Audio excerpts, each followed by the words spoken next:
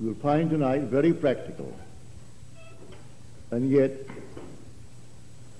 profoundly spiritual. But the emphasis tonight is on the practical side of this wonderful, wonderful law of ours. I am the true vine. My Father is the vine dresser. Every branch of mine that bears no fruit, he takes away. Every branch of mine that does bear fruit, he prunes, that it may bear more fruit.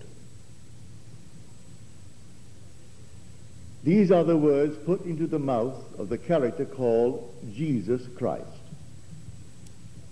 In the same gospel, the Gospel of John, he makes the statement, I and my Father are one.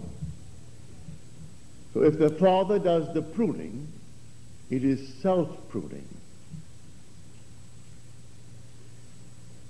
This eternal vine is the human imagination. I can't tell anyone the shock that comes to man when he who was taught to believe in an external Jesus Christ, in an external Father, discovers that his own wonderful human imagination is Jesus Christ. And that Jesus Christ and his Father are one. When you find Jesus Christ, may I tell you, you will find him a wild, wild tree. As the poet said, behold this vine. I found it a wild tree, whose wanton strength had swollen into irregular twigs. But I pruned the plant, and it grew temperate in its vain expense of useless leaves, and knotted, as you see, into these clean, full clusters to repay the hand that wisely wounded it. When you find that your own wonderful human imagination is the Lord Jesus Christ, and you discover what you have been doing with the Lord Jesus Christ all through your life, you are shocked beyond measure.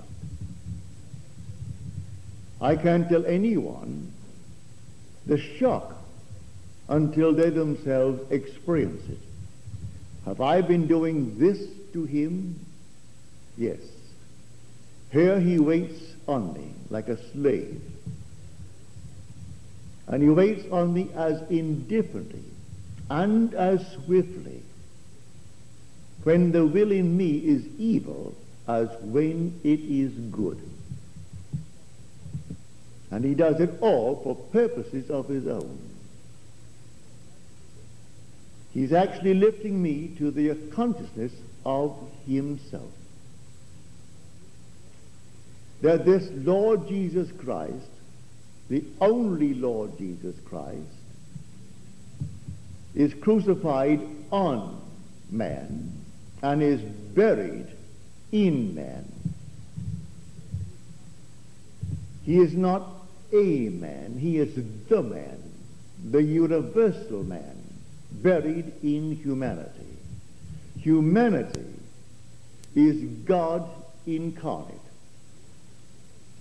Then he rises in the individual man, and the man in whom he rises becomes the man, the universal man. For in the end there is Jesus only. Now, because my own wonderful human imagination is the Lord Jesus Christ, and by him all things were made, and without him was not one thing made that was made, I now have to take myself in hand. I have found the vine. I am the true vine. And my Father is the vine dresser, and I and my Father are one. So I have to start now the pruning process. It is not when I want something big in life that I operate this law. Every second of time I do it. It is not once a week on Sunday when I go to church, not once a day when I retire at night. I am constantly observing what I am imagining. For all the things that I am imagining are going to come to pass. They are not receding into the past. They are advancing into the future to confront me. I may not recognize my harvest when I see it, but nothing comes into my world but what it was first imagined. Everything in my world. The little insignificant things. You read in the paper and you react. You meet a friend and you react. And all these little things are imaginal acts, and they're coming into our world. Now let me share with you a story told me this week. She's here tonight. She said, we got a call last Sunday, my mother and I, from my brother in Toronto. He's a young lad, I dare say 19. And he went off to Toronto to avoid the draft. And she said, I know I didn't do it. I told him that was your decision. We talked for about 20 minutes over the phone, my mother and I. And after we hung up, my mother said, I did it. I know the very second I did that. For I said to myself, your brother will do this because it's exactly what his father would have done. But the father isn't here anymore. The father has departed this world. She said, I felt it and I knew it and I dropped it. Let it go. But, she said, in her letter to me, he reconsidered. He only externalized my mother's imaginal act. He did it. Then he reconsidered and returned. And tonight, he goes into the army. He had to do exactly what was done, because we are one. All things by a law divine in one another's being mingled. When the poet Yeats said, having seen these things happen in his life, said, I will never be certain that it was not some woman treading in the winepress that started that subtle change in men's minds, or that it was not some shepherd boy lighting up his eyes for a moment before it ran upon its way. Who is treading in the winepress? Well, the mother discovered she did it. She recalled the very moment she did it, but then she dropped it. Now there is your secret. She let it go. A seed must be let go. I can hold it in my hand. A seed must fall into the ground and die before it is made alive. You want something big in this world and you're holding on to it, but it hasn't dropped. It's the little things that you don't care about. All the little insignificant things. So you feel them intensely and you drop them because the other things are so big and so important. The other things you're holding on to, you haven't dropped them at all. You haven't dropped them. All the little things, your little annoyances in the life. So you read the morning's paper and someone you do not know and you react. Then you go on to another scene and another scene. And some are pleasant, some are horrible, but you are reacting. But the day comes and what you consider more important things. So you take the big things, the important things of the day, but you don't let them go. You want to be happily married. You want more money. You want a home of your own. You want it completely free of all debts, but you hold on to them. You don't let them go as you do the little things. And the little things, because you drop them like seeds into the ground, they're popping up all day long, confronting you, but you don't recognize your own harvest. May I tell you a story when I was a boy in the little island of Barbados. We were a very large family, 9 boys and a girl, my father, my mother, and my grandmother on my mother's side. And we had the usual things you have in the islands. It's a tropical island. We had ducks, we had chickens, we had sheep and goats and cows for the milk, because there was no dairy when I was a boy. You either had a cow or you had no milk, or you had a goat or you had no milk, unless a neighbor had more than they could use, and then they gave it to you. But we had a few cows, and we had the usual thing like a farm. When my mother decided that, say, 2 weeks from today, we were going to have ducks for dinner, she would say to one of the boys, any one of them, would say to me, "Neville, take a few ducks and put them away." Well, I knew exactly what she meant. You would take 3 ducks for our size family, maybe 4 ducks, because there are not so much on the duck. But you would take the ducks, and you put them into a pen by themselves, away from the other ducks, because the normal run of ducks, we fed fish. Fish was plentiful and cheap. In fact, when I was a boy, you bought fish all a penny. There was no refrigeration, so the boats came in late, around sundown. What they didn't sell on the beach would rot. We had no refrigeration. So you could take a bucket down and buy all the fish you wanted for a penny, or they'd use it the next day for bait. So we fed the ducks the fish and the entrails of fish, anything out of the fish. Well, they thrived on it. They got good and fat, but they tasted just like fish. They fed on fish, and they became fish. Mother said, "We want ducks." All right, so you took 4 ducks and you put them away. And then for the next 2 weeks, for in 10 days, they will completely change the odor of that flesh if you were consistent in the change of feed. And you put the sour milk, corn, wheat, anything you had, but not fish. You couldn't just give them this during the day, and because fish was cheap, give them a little fish at night. You couldn't mix up the diet. So for the next 2 weeks, you gave them that changed diet. May I tell you, if you didn't, what happened? We couldn't have ducks for dinner. If I made the mistake, when Mother said to me, "I want ducks in 2 weeks," and I didn't obey her order, when I finally discovered my mistake and did it, say, a week later, well, a week was not enough. So I didn't want to confess my mistake, but the oven confessed it. And so the heads were chopped off and the ducks were all plucked and prepared, and then all of a sudden, all over the neighborhood, the Goddards were having fish for Sunday. Because you couldn't eat it.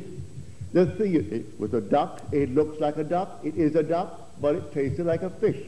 For it fed upon fish for the 2 weeks, or rather at least 1 week. It took 10 days to convert the flesh from the fish where it normally fed because it was cheap into the wheat or the corn or the milk. That was a lesson I learned.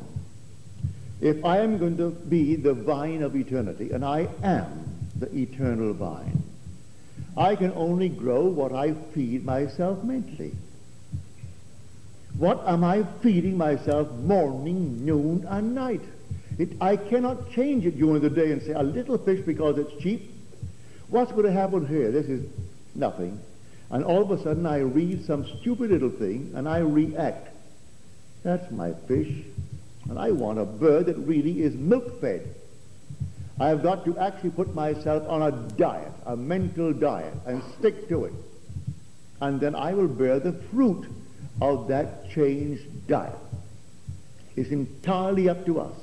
All these little things happen in our life to teach us a lesson.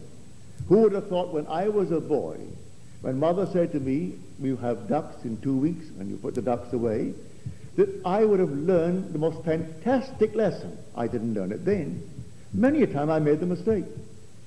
And so we had to settle for something else we had in the house. No matter what it was, couldn't have ducks. You couldn't eat it. You looked at it, and nothing is more displeasing than to look at a duck and eat fish. And I love fish. But let it look like a fish. But don't look like a duck, and I'm eating fish. Well, that is man's being. I am the vine of eternity. And you say within yourself, I am the true vine, and my Father is the vine dresser.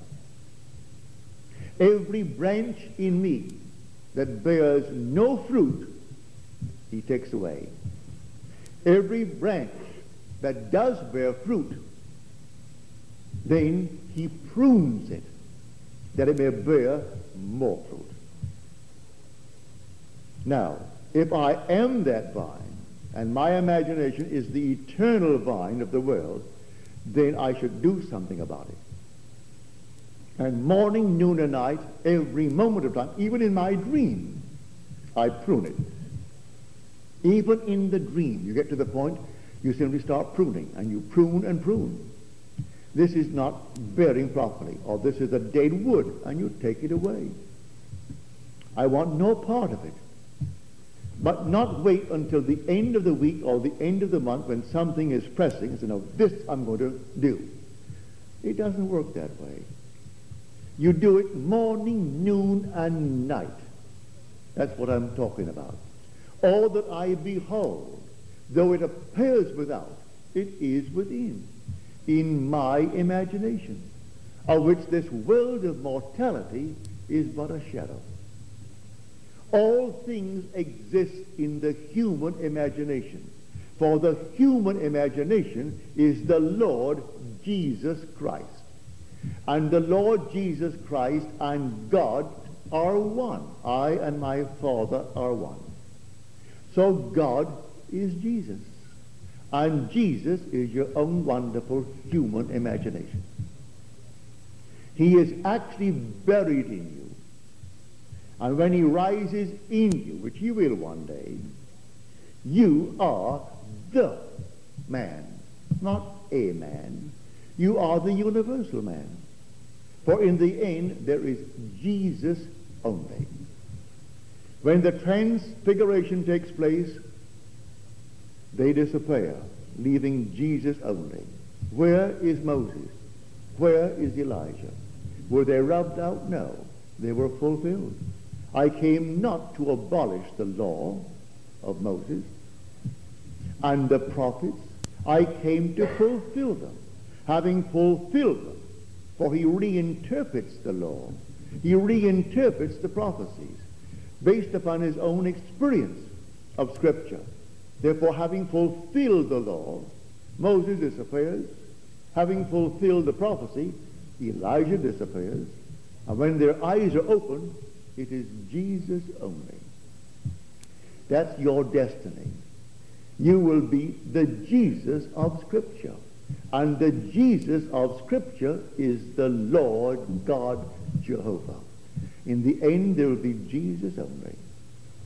So we start now, this very moment, watching the vine, and we are the vine, my own wonderful human imagination. That is the vine, the eternal vine. And these things that happen to us seemingly by accident, when you are children and not observant, all of a sudden the mind goes back and you relate it to something that is taking place now. I didn't know then what I was doing. I got a spanking for it because the family of 13 couldn't eat. The next time, Lawrence got his spanking. He forgot it too. But we learned our lessons. How many of us learn it, I do not know. I learned it. I am still learning it. Because every day you read the paper. I stupidly get the morning paper, and some things are funny, most are not. One little funny thing is worth the entire paper, like yesterday morning's paper. The story told of Blair House in Washington, how we came to buy and make Blair House for the guest of our president. Well, to me, that was worth the morning's paper. It happens that Mr. Churchill, visiting the White House, there was no Blair House then. He was the cause of Blair House because he slept in the White House. And then at 7:30 the next morning, here he comes with his nightgown, a big cigar in one hand and a huge tumbler of cognac in the other, going towards President Roosevelt's bedroom. And Eleanor Roosevelt said, "Oh, no, you don't. You kept him up until 3:30 this morning. Go on back to your bed." So he did. He turned around with his cigar and his cognac, and he went back to bed. And then she said to her husband, "You've got to buy, or get the country to buy Blair House and make it a guest house. So they cannot come here in the White House and disturb you. Here this man kept you up until 3:30 in the morning, and here at 7:30 he's out with a cigar and a bottle of cognac. He's coming to your bedroom. That's why we have Blair House as a guest house." Well, to me that was so funny, because it struck me funnily. When they all out, you must stop smoking, you must stop drinking, and the man died at 90. All this nonsense. One man has a little phobia and he wants to superimpose it upon everyone in the world. Like Mr. Nader today, he wants to stop smoking in all public conveyances. Person gets on a plane and they're nervous. A cigarette is going to relax them. He wants to stop it all and make her a nervous something and cause an accident. So she can't smoke because he thinks he should not smoke. Well, we had that years ago with Carrie Nation. She went around breaking up all the mirrors in these things. And what a mess we had for something like 20 years with prohibition. We simply filled the country with a bunch of rascals. But she thought she was doing God's work. They always think they're doing God's work. Well, I'm telling you what God's work is. Believe in him whom he has sent. And I am telling you, he sent me. And your own wonderful human imagination is the Lord Jesus Christ. There is no other Lord Jesus Christ. But when I say imagination, you may think, well, no, is that some impersonal force? No, that is man. You're a man, aren't you? Your real being is all imagination. As Blake told us so clearly in his Auguries of Innocence concerning man. He said, man appears, or God appears, and God is light to those poor souls who dwell in night. But does the human form display to those who dwell in realms of day? It's man. When I stood in the presence of infinite love, it was man. It always is man. Trying to be more than man, you become less. It's stupid. It's all man. God is man. And you are man. So I tell you, don't try to think you're going to find anything outside of man that is God. God is man. And so when you actually hear the word imagination is God, think of man. And when you say, well, my imagination, that's the being that you really are, and you're a man, aren't you? Well, that's man. It's a person, and he actually dwells in you, buried in you. And one day, he who is your slave now will rise in you. And when he rises in you, you are the one in whom he rose. You are the very one who rose within you. And he is not then a man. He is the man, the universal man.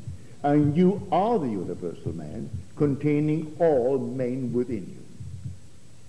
And then one after one will rise, and one after one will become the man. And in the end, it's only God. And you are God. So tonight, take it seriously. Don't think once a week is enough, or once a month is enough. The Christian world and the Jewish world, they're celebrated a few times a year. Easter, Christmas, and so on. You can count them. The churches are bulging on Good Friday.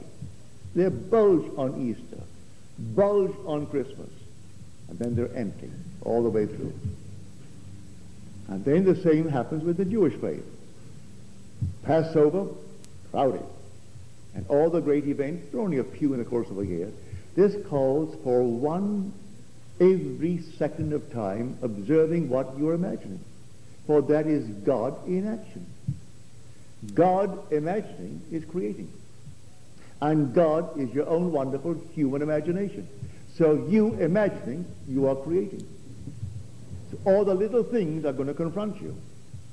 The big things will follow. You get into the habit of thinking only that which is of value. You simply prune the tree. Is this of value to me? No, it isn't. Well, prune the tree. It isn't worth my time. It isn't worth my energy. So I keep on pruning the tree morning, noon, and night as I live. And then it becomes a habit. And when it becomes a habit, it is easy to keep that tree instead of working on it in some hard manner a few times a year to bring that huge bush down. I keep it going morning, noon, and night, and then it keeps on growing lovely things in my world. Lovely friends, security, all the necessary income, everything in the world. That's how it works. And then will come that glorious moment when all that I'm telling you now will prove itself in performance. You will have the experience as recorded in Scripture of the Lord Jesus Christ. And you will know who you are. That actually everything said of him in Scripture you are going to experience in a first person. Singular, present tense experience. And you'll know you are the Lord Jesus Christ. And there never was another. He is buried in you, and he has to rise in you. This is his only sepulchre. There is no other sepulchre. So you read in the paper they just found the original sepulchre. Something built 400 AD, not BC, or not in the first century, 400 AD. And do you know that they will have thousands who will go to look at it? So this is where he was buried. And they do not know he's buried in the one who is observing it, and not the thing observed. He never was buried there. There was no such thing as the Lord Jesus Christ buried on any part of this earth. But he is buried in every child that is born of woman. That's where he's buried. And that's where he's going to rise. And when he rises in the individual, that individual will know he is the man. That great being who is God himself. I am telling you what I know. If the world rose in opposition, it would make no difference to me whatsoever. None whatsoever. I am telling you what I know from experience. He's buried right here, in everyone who is seated here. And in everyone who is here, he will rise. He cannot fail. He cannot fail to rise. He has to rise. And when he rises, no change of identity, but you know from the imagery that surrounds you who you are. And you are the Lord Jesus Christ. And when you take off this garment for the last time after this series of events, you come into your glory. Infinite glory, the glory that was yours before that the world was. Because you are an individual. And may I tell you, you are uncreated. You were never created. You are God. No such thing as being created. You actually are God himself. Without father, without mother. You are that God. And you and I are one. And there's nothing in this world but God. So I've been sent to tell you one thing only, the story of Christ. The story of Christ is your own plan of the redemption of self. For you came down into this world of death. You came down into this world of generation and death, and you planned the way of your own return through your own resurrection. And you will resurrect, and I'll be waiting for you, waiting eagerly, for we are love itself. When we speak of God is love, I'm not kidding. God is love, and God is man, and yet it's infinite love. Not some impersonal love. You can't do that. It must be personal. God is a person, and God is love. Infinite love. Now tonight I ask you to start, if you haven't started, to start watching every moment of time what you are imagining. And then, if you're not imagining what you ought to imagine, just drop it.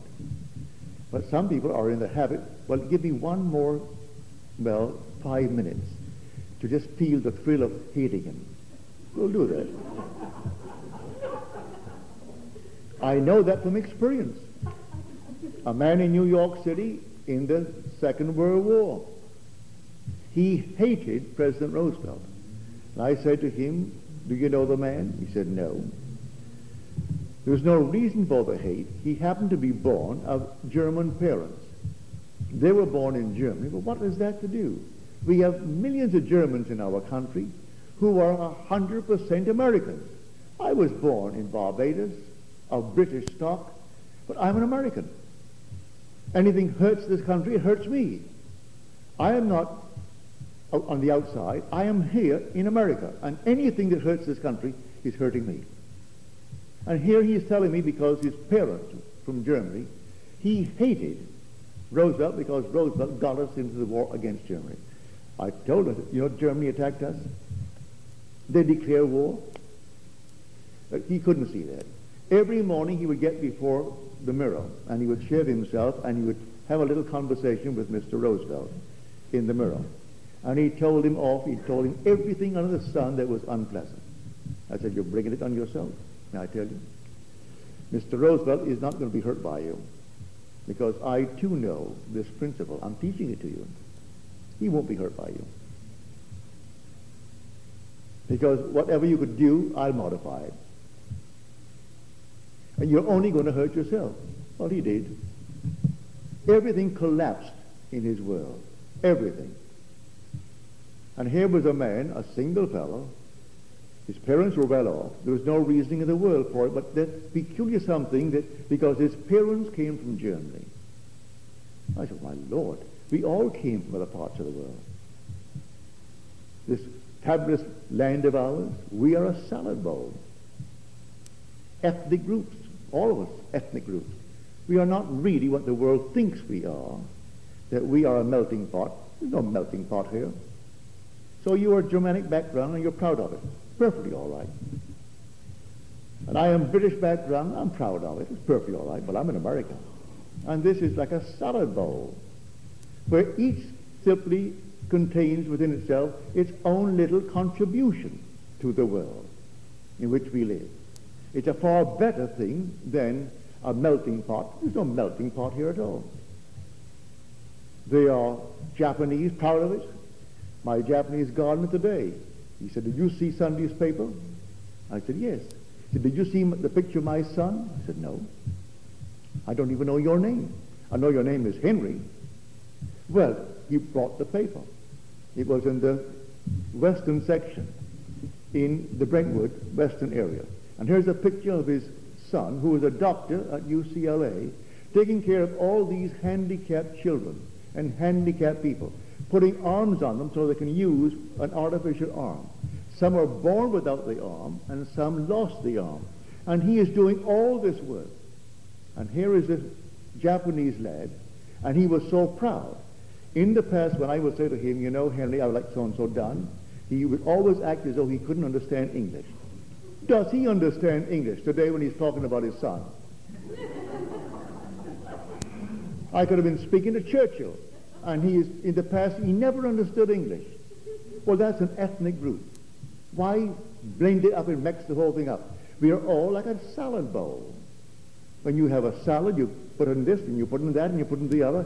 Each contributes to the salad, and it's the most glorious thing. But I don't want to put it into a blender and blend the whole thing up.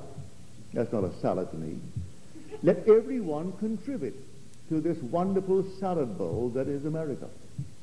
We are not what the world has been taught to believe, a melting pot. There's no melting pot. It's simply a salad bowl. And be proud of your background, but don't take it from the land that is now your home. You come into this land and you make it your home. Bring with you all that you have and give it into that salad bowl. So I tell you, this wonderful being that you are is Jesus Christ. Your true identity is Jesus Christ. And that is your own wonderful human imagination. And whether your skin be as black as the ace of spades or as white as snow, it's the same vine. Has nothing to do with the outer garment. It's all to do with the inner you, and the inner you is your own wonderful human imagination, and there is only one Jesus Christ. So the Jesus Christ in you is the same Jesus Christ in me. So far, he awoke in me, completely awoke, waiting only for the last little moment to take off this garment for the last time. And where can I go but within you? I go within you on high. For I was within you in the depths. I now will return, but on high, waiting eagerly for everyone to come back, for we are all one. So I tell you, I am the true vine, and my Father is the vine dresser. Every branch in me that bears no fruit, he takes it away. And every branch that bears fruit, he prunes it, that it may bear more fruit. And because I and my Father are one, I am the vine dresser. So I have to be observant as to what is not bearing and what is bearing. And what is bearing, I must prune it. It must bear more fruit. So my income is so-and-so, prune it, bear more. And so my way of life is so-and-so, prune it, that it become greater. And keep on pruning it. I don't judge these things as to the nature of the tree, but you prune it, as you have the desire to prune it. And because the whole vast world is yourself. For he said, you have no life unless you are rooted in me. When you hear the distress of the extended you, then you prune that barren area. And in your own mind's eye, you feel that they are as they ought to be, and then drop it. The secret is dropping it. Let me go. That's the last statement, or one of the last statements in the gospel. Do not hold me. Let me go. If you hold on to it, then you haven't dropped it. And a seed must fall into the ground and die before it is made alive. So if I hold on to it and keep on holding on to it, I haven't dropped it. And it has to be dropped and left alone too. Can't pick it up every morning to see if it has root. I must drop it, leave it alone, and then confront the harvest. And then, like my friend's mother who recognized the harvest, when the son calls from Toronto, I am avoiding the draft. He hadn't gone AWOL. Had he not returned, he would have. But he returned and went into the army to face the noble count of being an American. For we're all part of it. I was drafted in 1942. I didn't volunteer. My son volunteered at the age of 17 in the Marine Corps, right after Pearl Harbor. And he was in Guadalcanal. And I had a little girl. She was only a matter of months. She was born in June, and they drafted me in November. It's a little China child. But I didn't oppose it. All right, that's part of the country, and we are at war. I didn't know what the devil I could give, because I'm not given that way. But maybe they can use me to say prayers for them or something. And so I allowed myself to be drafted. I didn't oppose it. I didn't know where they'd put me. And I have never been able to drive a car in my life. Never.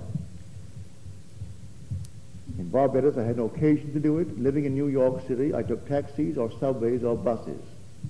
And since I've been out here, I take buses or I drive with friends. And where do you think they put me? In the armored division. And when the whole crowd of us, the whole bunch, thousands of us, and I asked anyone who could not drive a car to raise their hand, 2 hands went up. One was mine. And here I am in the armored division, the 11th armored division, with all these tanks and all these trucks and all these things. I've never driven anything in my life, so they put me in the armored division. Not the infantry. That's what we do. Snafu, but really snafu when it comes to the army. And then when I said, so what do you do for a living? I said, I lecture. On what? Well, I lecture on the Word of God. They all started to laugh. Put him in the medics and teach him how to drive a car. Well, they couldn't teach me to drive a car. One sergeant gave me 2 lessons, and he said he'll give him no more, because he'll kill me. And so they gave me this little tiny thing, and I went around that place. He said what to do, and I couldn't get my foot off the pressure.